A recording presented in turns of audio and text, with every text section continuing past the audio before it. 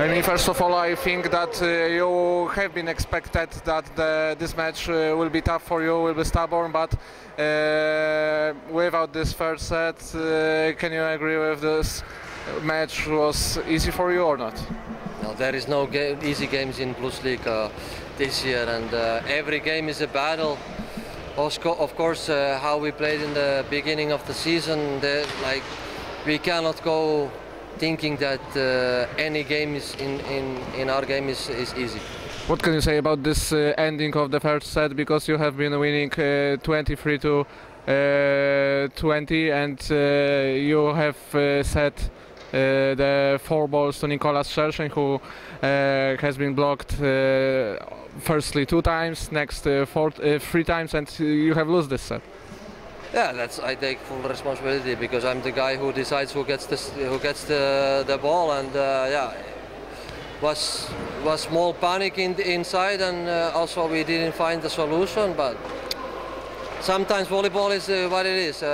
We had like a black moment there, and yeah, but after how we come back in fourth set was really good from the team. Can you pick what was the strongest gun, your strongest gun in this match? Because when I looked on this match, I see the very good block for you and very good service. Yeah, I think these ones like we served quite okay.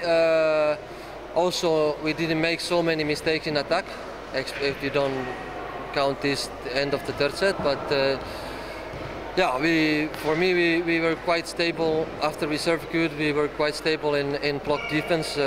We touched a lot of balls, so I think that was our strongest point today. How do you feel right now? Very tired. What was your reaction after being diagnosed and your lost one?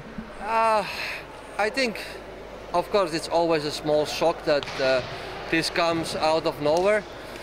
But yeah, I had three weeks already to digest this thing, and yeah, it's life. Now I have to learn how to live with this disease or this thing, and yeah, it will not make me a worse person or better person.